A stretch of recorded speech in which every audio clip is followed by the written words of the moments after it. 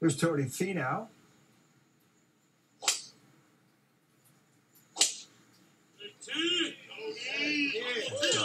Set up on that side, trying to hit a cut.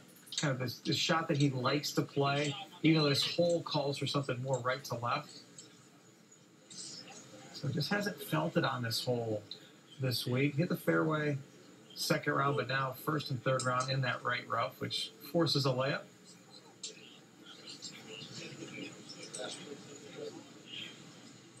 So Tony playing with Kevin Na. Two very different approaches to the game. Tony, a big, rangy guy, a lot of club head speed and ball speed.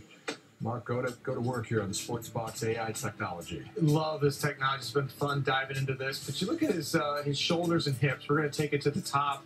For Tony Finau, some of the lowest on the PGA Tour. Average for shoulder turns about 95, hip turn 45. Look at Tony. He's going to get to 80 degrees. Look at what I love is his right arm. Look at how it's a 90-degree angle. You see it better on the robot over there on the side. And that's all the extension he's got. And as you bring it down, too, you see his feet very stable on the ground. You know, this day and age, you see Bryson, you see Justin Thomas, all these guys jumping off the ground. Tony Finau not even really using everything he can.